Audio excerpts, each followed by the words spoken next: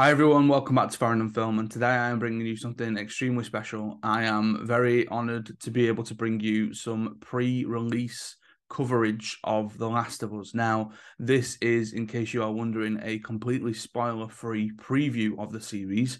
This isn't speculation of what I expect to see. I am entirely grateful to Sky and to HBO who have allowed me to watch the series before it is released to UK and US audiences. So what I am able to do is go through some little tidbits about the series, give you my views on the series, and there are certain things that I'm not allowed to do. As a fan of the games, I am extremely excited to be able to do this. There are a couple of other things that I want to do as well once the episodes begin to be released. But before we get into all that, I just want to give you a bit of a synopsis for anyone who's not familiar with The Last of Us. So The Last of Us, the story of The Last of Us takes place 20 years after modern civilization has been destroyed. We see Joel, a hardened survivor. He's hired to smuggle Ellie, a 14-year-old girl, out of an oppressive quarantine zone, and what starts as a small job soon becomes a brutal, heartbreaking journey as they both traverse the US and depend on each other for their survival. You may be aware that the series stars Pedro Pascal as Joel, Bella Ramsey as Ellie, and then amongst other cast members, Gabriel Luna as Tommy, Anna Torv as Tess, Nico Parker as Sarah, and Nick Offerman as Bill. So many other characters that I'm going to allude to in this preview. And again, this is completely spoiler-free. I don't want to ruin anything for anyone. And to be fair, I am embargoed to do so. So just to kind of give you a bit of a summary of what I can't say. So I need to remain mindful of significant plot points in the series in this particular preview, hence why it's completely spoiler free. Full episode recaps will happen on the channel and on the UK on the podcast feed, I should say, but they are embargoed until each episode is aired in the US. So what I plan to do is every Monday I am going to release a full episode recap. Now, the reason why it's in a Monday is because obviously my followers will know that I am based in the UK. Now, the UK episodes go up on a Monday night at around about 9 p.m., sorry, but that is following a live stream with the US at around about 2 a.m. Monday morning. I'm not going to watch those episodes at that time. So I'm going to watch them once again on a Monday afternoon once I get back from work. I'm then going to write some things down. I'm going to come into this room. I'm going to record some episode recaps with Ollie, who has been on the channel before as well. And we're going to basically do spoiler-filled recaps when we get to that point. So what I can't give you in this video is spoilers of significant plot points. I'm going to mention certain things that do happen, and I'm not going to give you full episode recaps because that is going to come later down the line. So the things that I can say. Now, I just want to start off by showing that I am a fan of the game. I'm a fan of both games. I'm a fan of the series. And while I've not been with it for too long, I played the first game, the PS4 remaster of it, last year for the first time. And I've purposely replayed it again recently over the past few weeks since Christmas, specifically the PS5 remake. And what I wanted to do with that is just obviously see what the remake was like, but then play it ahead of this series so that I could be consciously thinking of where they were going to recreate certain set pieces, where they're going to recreate certain things about the characters and about the storylines. So one thing to mention on that, I'm a fan of the game. I'm a fan of the game series. So that means I had certain expectations going into the series. And I think other fans out there will have their own expectations because I did as well. Expectations in terms of things that I'm assuming are going to happen, how the story will go. There's this overwhelming feeling as I was watching the episodes of recognizing where things were going, where things were happening, seeing Joel and Tess go through the quarantine zone and knowing that the next thing that would happen is that they'd meet Marlene, and then that's when they'd pick Ellie up, and sort of feeling a little bit too ahead of the game, essentially. Episode 1 does away with any such expectations. It takes the origins of the story, specifically Joel's story, much further than it did with the game. We see much more of Joel's relationship with Sarah. We see much more of Joel's relationship with Tommy as brothers before the outbreak happened. The writers, I think, try and know, or were knowingly thinking that we were going to see some sort of expectations or foresee some sort of expectations, and they play with what the knowing fans will expect to see next, and they try and throw a few curveballs in there, which I think was a brilliant decision to keep us on our toes, because there were certain things where in my head I'm thinking, oh, this is about to happen, and then they throw a bit of a curveball in there. It doesn't quite happen in the same way. It doesn't happen at all. Something completely new happens. So again, it's not just a carbon copy. We've lifted this from the games and we're going to follow it and we're going to adapt it here. A couple of actors that I just want to mention, obviously the main two, Pedro Pascal. I thought his accent was superb. Now, I know Pedro Pascal from The Mandalorian.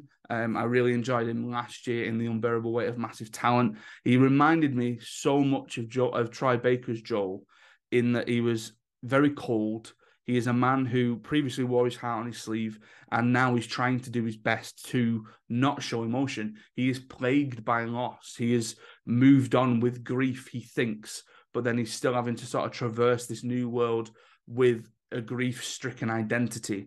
And he very much previously wore his heart on his sleeve, and now he's trying not to wear his grief on his sleeve as he goes through and does that. Bella Ramsey is such an embodiment of Ellie. She's sassy, quirky, ahead of her time, headstrong. She's still a child. She's still trying to find enjoyment in all of these different things. And it's really sweet to see the innocence and the naivety in some of the actions that she has in specific episodes, especially in scenes that we see with her and Sam, and in scenes that we see with her and Riley. And I'm going to come to the Left Behind DLC in just a little bit. And between those two, between the Joel and Ellie titular sort of, not titular, but sort of main relationship, it pictures it perfectly, just like the game did. It's so well developed across the episode. You know, you start off with Joel being really sort of cold shoulder towards Ellie, not wanting anything to do with him, sort of palming her off on Tess. And then over the episodes, they just get closer and closer and closer.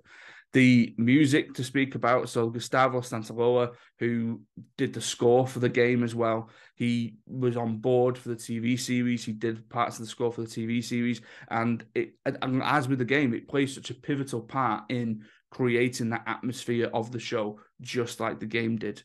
To speak about the Infectors a little bit, so one thing that I do need to mention is that the episode screeners that I had access to, 1 and 2, were complete in terms of VFX and things like that. Everyone after that, so episode 3 onwards to the series finale, which is episode 9, were incomplete. So there were some things that were kind of there and done, and there were some things that were almost renderings. So I'll give as much as I can do on that, but I am very much looking forward to watching the episode back so I can see the complete CG and I can see the complete sort of the intention ultimately. So the clicker sound gets under your skin just like it does in the games.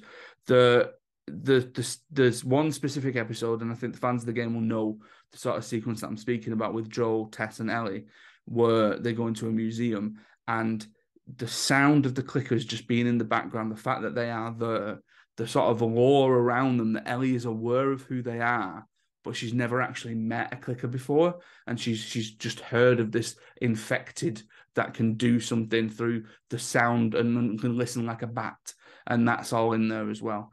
It's not a spoiler because it's in the trailer, but the bloater appearance and everything around it in that specific episode was impactful enough. But again, it was one that I had with incomplete CG. So I'm really looking forward to seeing what that looks like. Full sort of completion, I suppose it is. And again, I can't wait to see how that's intended. There's been a lot online over the past few days about spores and about how the spores aren't included. The spores aren't included. The spores aren't in the TV series. And again, I completely agree with, I think it's what Neil Druckmann has said, and I think it's what Craig Mazin have said, in that if you were to have different scenes in the series where both characters are fully gas masked up, it's going to be difficult for us to hear what they're saying. It's going to be difficult for them to sort of muffle that dialogue. You're going to get into like Bane territories here of like hearing what people are saying. But what they do is they replace it with tendrils. Now, I've done a little bit of sort of reading into this and to wondering what tendrils are and things like that. Tendrils are the kind of veiny-looking extra parts of... They're very plant-like. They look very plant-like. But they are disgusting the way that they are represented in here. Now, what they try and do, and this is all the cordyceps mutation, is the infected have them in their mouths, and the tendrils are sort of moving out of their mouths, and it's almost showing that parts of the cordyceps infection can just move on and mutate through the tendrils. And I think that perfectly replaces the spores. I know the spores are a big thing for fans of the game because it was such a big pivotal part of the game in certain set pieces, but they've done it a service here by including the tendrils. They've just not completely forgotten about it. To speak on the horror, one thing that struck out to me about the horror of the game was obviously you're expecting the infected, you're expecting a zombie show, you're expecting a zombie game. You get infected, you get those sorts of things, you get the different way that they're moving. We see the clickers, we see the blowers. There's definitely a lore around how these things are in the world. But then it's the horror of the survivors. It's the horror of the actual people who are in these situations and the people who are so desperate to survive, and they begin to turn on each other. And there are certain episodes later in sort of the later half of the season where Joel talks about his experiences of there's a certain set piece in the game where he says that he was on both sides, and they talk about how he's seen people and he's seen what people are capable of when they are desperate to survive. And there's almost a horror in that as well. There's Fedra in the background of all times. There's a new supporting character called Kathleen, who I'm going to come to in a minute, who again, they all sort of silently lead on things with a sort of tragic personality behind the eyes. You can see what they're trying to do. You can understand their motivations, but ultimately there's more horror in their actions than these mutated, infected who are just trying to mutate even more people. You can tell that I'm trying to toe the line, I suppose. Expanding the narrative. Now, this is something that I was very interested in. So the writers and the developers who developed the world of The Last of Us, they've fully brought that into this TV series. And there are additional character motivations, there are enhanced personality traits, and there are deeper histories. Joel, Ellie, Tess, Tommy, Marlene, Ellie's mother and Ellie's birth, very significant scene. Even smaller characters like Robert, Bill, Frank, won't say any more on that. Sam, Henry, even the cordyceps virus itself. And again, not to give specific plot points away, but the series starts with a little bit of a foresight into what the cordyceps virus could be. And it sort of takes us back in time and then brings us forward again. Kathleen, this additional character that I was mentioning, so Kathleen's not in the game, and she pops up in episode 3, and she is running an anti-Fedra establishment as an antagonist. She's very softly spoken. She looks like a plain, ordinary, everyday citizen, but is very ruthless in her directions and her orders to people. It took me a minute. It took me a minute to sort of see her and go, oh yeah, this is a bad guy. But then, as well-rounded as she is, we get to see her character develop. We get to understand her motivations a little bit more. We begin to understand why it is that she's doing what she's doing, and the sort of dystopian leader that she's become. A very interesting inclusion here. David's inclusion, so if you're a fan of the game, you'll know more about David, and I'm just going to leave it there. Felt much more like the Seraphites that are to come with part 2 when they adapt part 2. It was very kind of, I am this all-knowing leader. Everyone will listen to me. I'm bringing these people together. And I began to wonder whether they were going to soften parts of David's character. I think people who are aware of the game might know what I'm talking about. And they don't. But yeah. Maybe the Seraphite feeling that I got was an intentional thing for future seasons, because ultimately we know that we're going to see them. And again, like Druckmann and Mazin have spoke about how when it comes to them adapting season 2, it's not just going to be a one season and done thing. This is a one season and done thing in terms of the adaptation of the game, But I think when they come to part 2, there's much more that they can do, and there's much more that they can do over a number of different seasons. I tweeted something this week that the Last of Us account tweeted a picture of Sarah wearing her purple t-shirt from the opening and from the first episode. And the attention to detail is outstanding. And I'm saying this with the game fresh in my mind and watching these episodes, taking what we know, recognizing it from the game and staying true to it. T-shirts, set pieces, things that haven't just been replicated, they come to life in the show. Even the smallest sounds, down to things like replicating the medikit sound. There are times when Joel is sorting himself out, and that sort of instantly recognizable sound of you've pressed R2 and down while he's sort of wrapping himself up, and you can hear the tape and things like that. A couple of little ladder Easter eggs that I really liked in there. And I feel like everything's been so meticulously thought through. This is the producers not wanting to do right by the fans, or not only wanting to do right by the fans. This is them not doing it just for the sake of it and trying to make a quick buck. If you're like me, I got a kick out of every single time I heard a line of dialogue that I recognized from the game.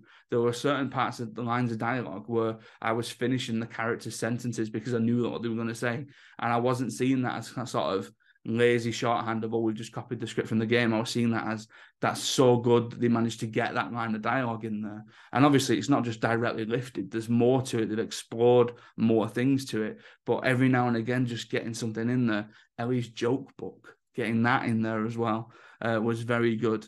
And what took me by surprise, and again, I can't specifically say what, but you will know what when you see it in one of the sort of middle episodes, is they are already incorporating elements of part 2 and what is going to come in a later season into this season.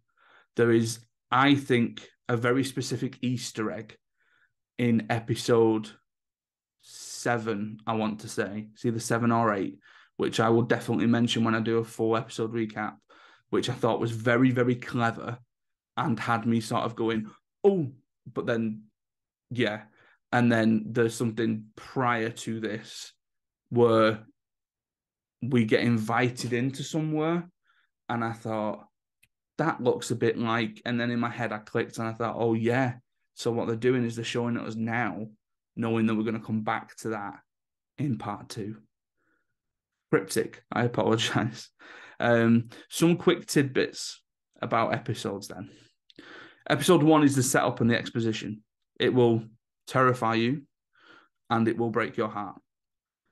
Episode 2 throws you straight into the world, and there are a few episodes where we take a break from the Ellie and Joel narrative and relationship to get introduced to a couple of additional characters. So we get Bill and Frank and their story. Beautiful. We get Sam and Henry, their story. Some slight changes, but interesting in the way that they've done certain things. Left Behind gets its own episode, essentially. It's kind of bookmarked by the sort of ongoing narrative of the series, but then we get Ellie and Riley's story and its own little vacuum, if you will. There are some emotional sucker punches along the way in the form of some very recognizable needle drops. And if you're a fan of the series, you'll probably know what songs I'm talking about. And I tell you what worked really well. And again, I'm not going to get too much in depth with this. There is a song in episode 3 that is then popped back up again in a different version in another episode. And I went, oh, I can't believe they're using that song again. That's getting me. And I confused it with it being in the game, and it's not in the game. So the fact that they were able to do that between those episodes, power to the storytelling, power to the screenplay. I particularly enjoyed a look into Joel's mental health that comes later in the season. And again, that's all I'm going to say on that one. Episode 6 is definitely the For Your Consideration episode. That is the episode that is going to get submitted to awards voters, and the clips that they'll use of Pedro Pascal and Bella Ramsey when they win their Emmys next time round. That's all I need to say. And I suppose just in case anyone's interested, the finale is the shortest episode. Read into that what you will.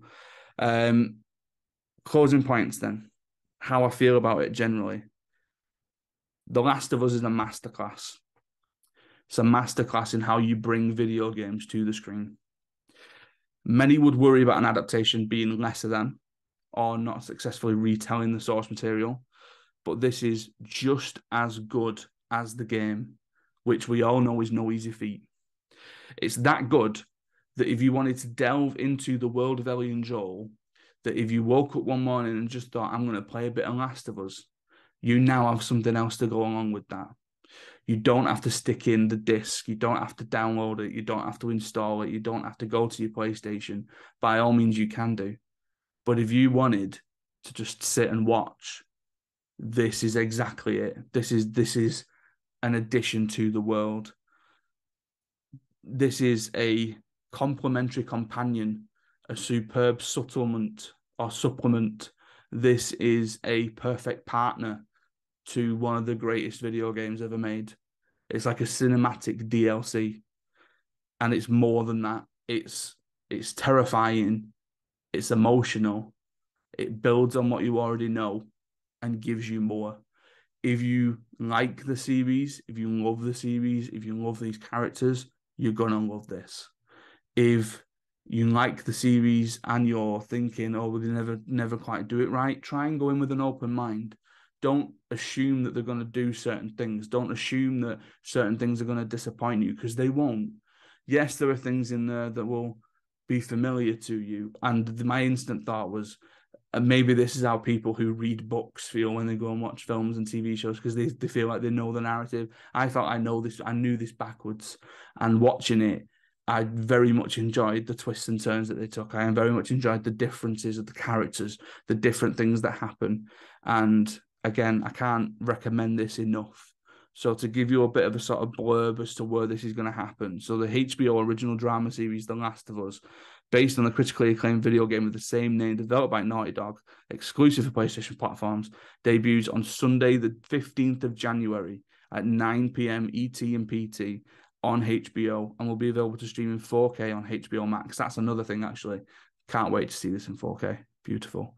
And then for us in the UK, The Last of Us is exclusively available on the 16th or from the 16th of January on Sky Atlantic and on the streaming service now. And there's going to be 9 episodes, like I say, one every single week. And I'm very much looking forward to watching these again and bringing you full episode recaps.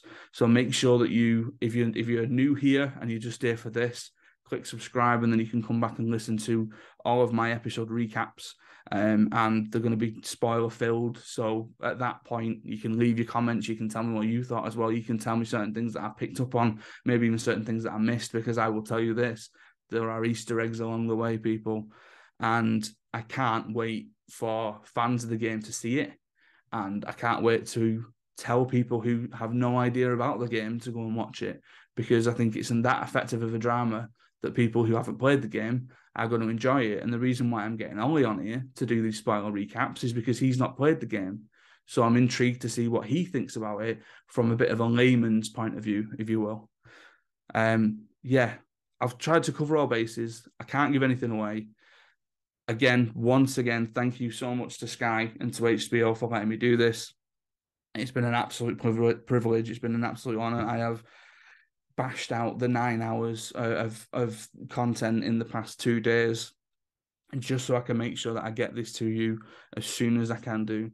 Thank you very much for watching. Thank you very much for listening. Again, if you're new here and because you've just found The Last of Us content, hit that subscribe button, like it, rate it, share it with all your friends. The next videos are going to be purely Last of Us videos. They're all going to be weekly episode recaps that are spoiler filled, probably no longer than about an hour if me and Ollie can stop talking for long enough. Everybody else knows the drill. If you want to help the podcast, go to our sponsor, Offworld Tees. Use the code Farrand, that's FARRAND, for 15% off your order. Come and follow me on Twitter at Adam Farrand. That is the only Twitter account now. And as usual, stay safe, look after each other, set those reminders, set those record buttons, whatever it is that you do, 15th of January in the US, 16th of January in the UK. The Last of Us on Sky, on HBO, on Sky Atlantic, on Now, and on HBO Max. Thank you very much once again, and I will see you next time.